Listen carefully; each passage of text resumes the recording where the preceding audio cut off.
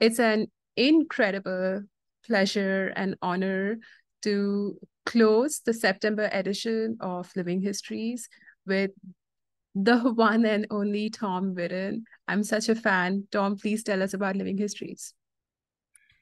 Thank you so much, Sri.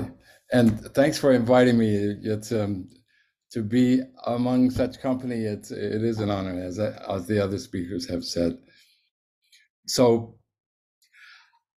I read the website and it said, well, this is about careers in biophysics, and I don't quite qualify really. I'm not a biophysicist, but I do hope to that I do things that get involve principles that living matter cares about. I study self-organizing phenomena like driven many body systems like frustrated growth or controllable solidity and rigidity, things like that. Um, I love nothing better than to have this have a big impact in biology, but I don't have such high hopes. But what I can tell you about, biophysicist or not, is how I got where I am. It is not a likely story, as I hope to explain to you. So here I am, an established professor at a really good university. It's an enviable position. And so how did such a thing happen? Can I explain it? Well, I'll try. So starting out from like everybody else in the session did, of what kind of background I came from. I was born to a budding academic physician and a bright medical student, right in the middle of World War II. So my dad wasn't around, he was in Europe, and I was I was the baby being raised by my mom and her sisters. And they doted on me so much. And every move I made was a stroke of genius for them. You know how people are with babies.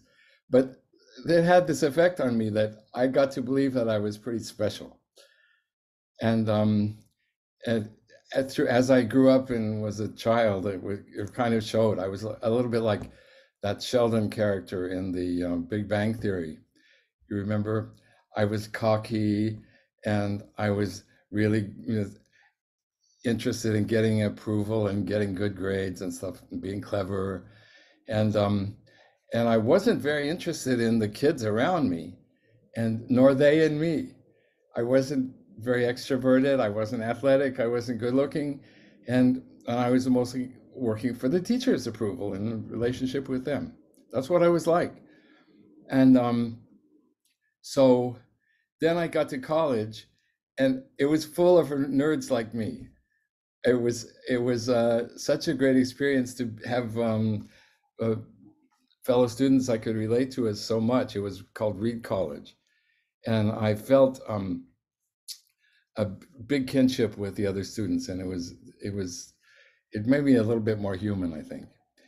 These they were wonderful to know and work with, and but I also got to see that I was nothing special at Reed College. I was just in the middle of the pack. So then I got into a good graduate school, mostly from standardized test scores. It was UC San Diego.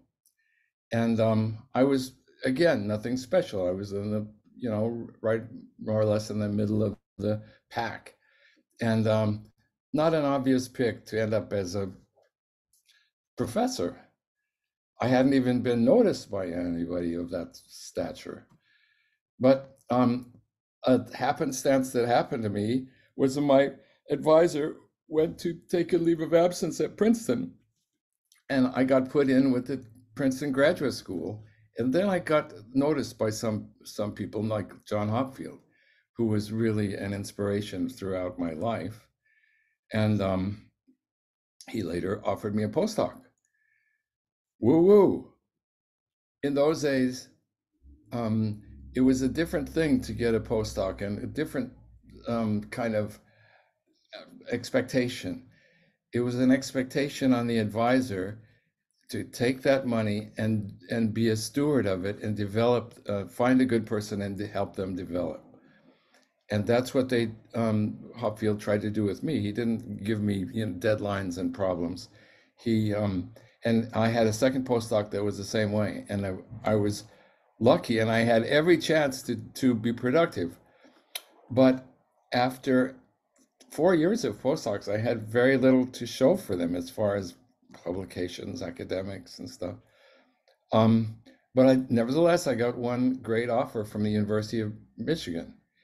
And it's because I love talking to the experimenters there, and I got a strong recommendation, and I had a couple of arcane papers. Not a slam dunk case to get a job, and I wouldn't have gotten it in this time, the current times. So after several years at Michigan, I had little to show for it. I seemed to be kind of a late bloomer who never did bloom. I was really spinning my wheels as a theorist because I thought what a theorist did was find more and more arcane subtleties in the thing I worked on, which was the theory of phase transitions.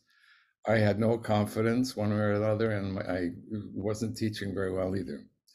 So this didn't work out well for me. I got fired, and justly so. And I objectively, it was a grim future, but somehow I was optimistic because I was beginning to see a new way forward. And one of the main things that happened to make that possible was that I met my wife, Molly. I owe her so much. Because from a non-confident nerd, she made me think I had something going for me. And it kind of gave me faith in myself to start working on things. And one person said that Tom just got a personality transplant.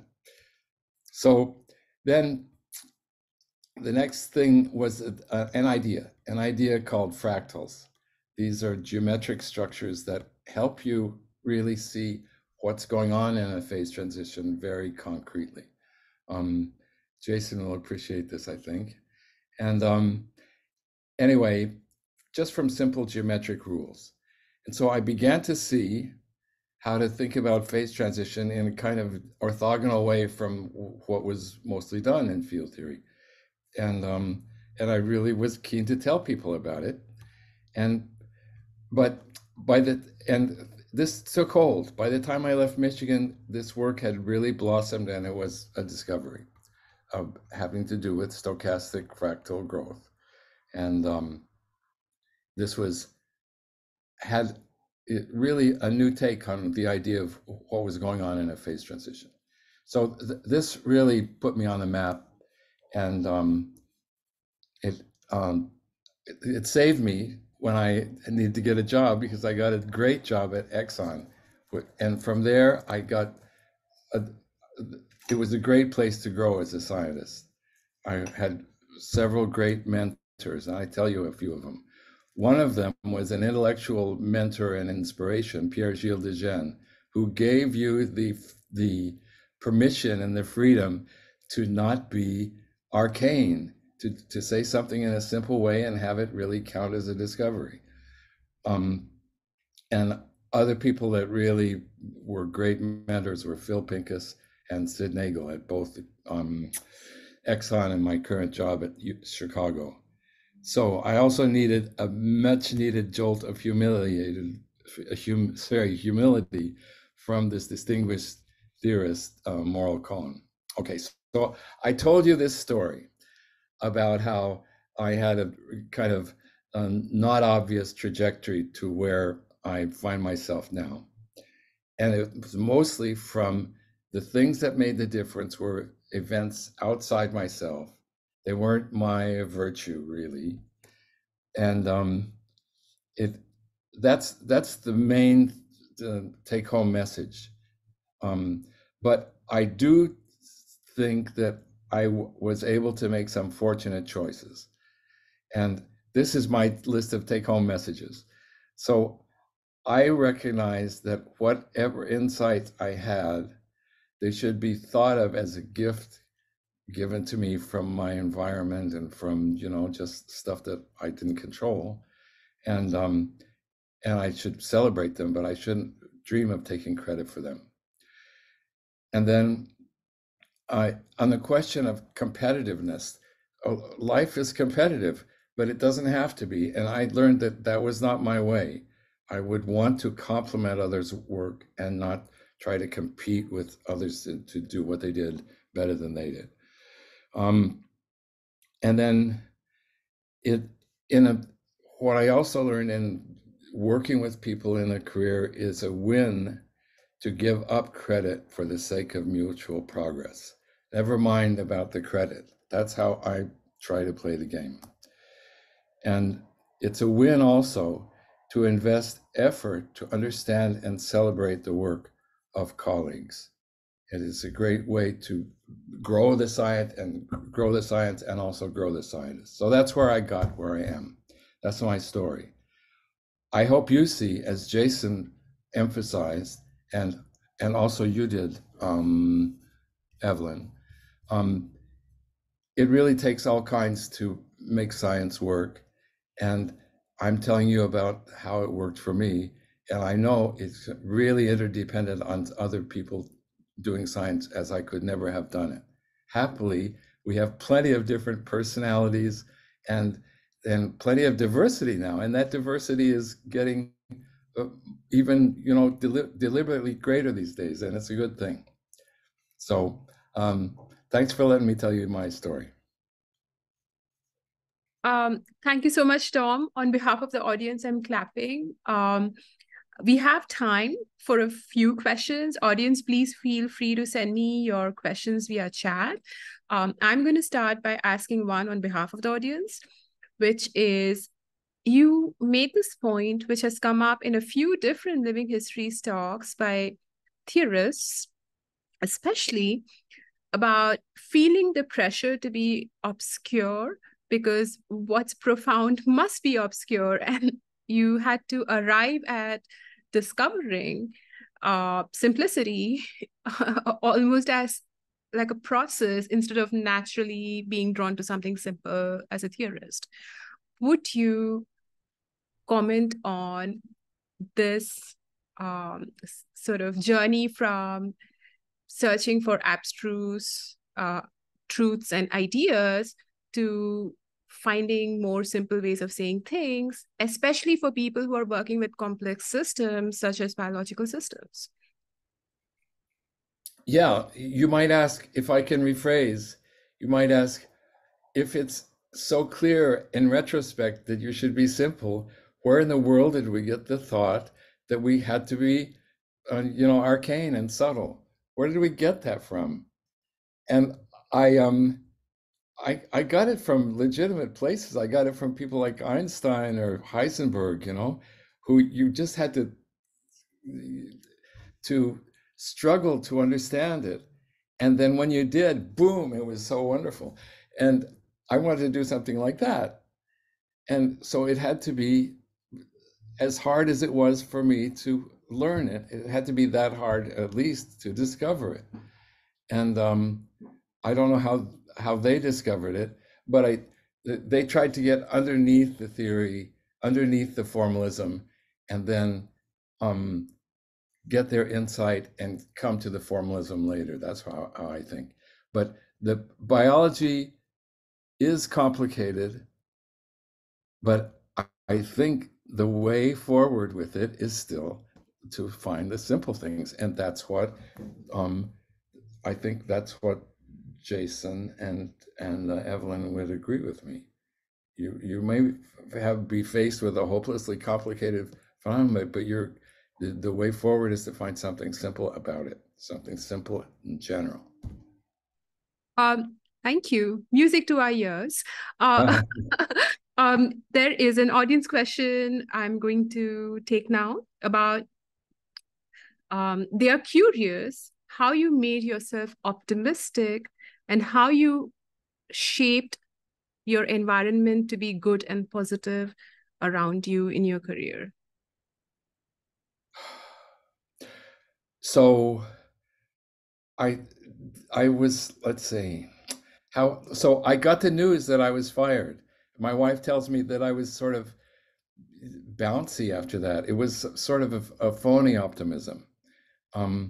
But I had something going for me at that point where I got fired because this stuff of stochastic growth that I talked about was already a going concern. It was too late to save me for my job, and I had this horrible track record to dictate that I shouldn't be kept. But I had abundance of hope, and it was abundance of kind of support in that hope. Also, I have to say, I forgot to put this in, or I didn't, that I said, this is a rough time for anybody. I'm going to need help. And I asked Molly, and she said, yeah, you are going to need help.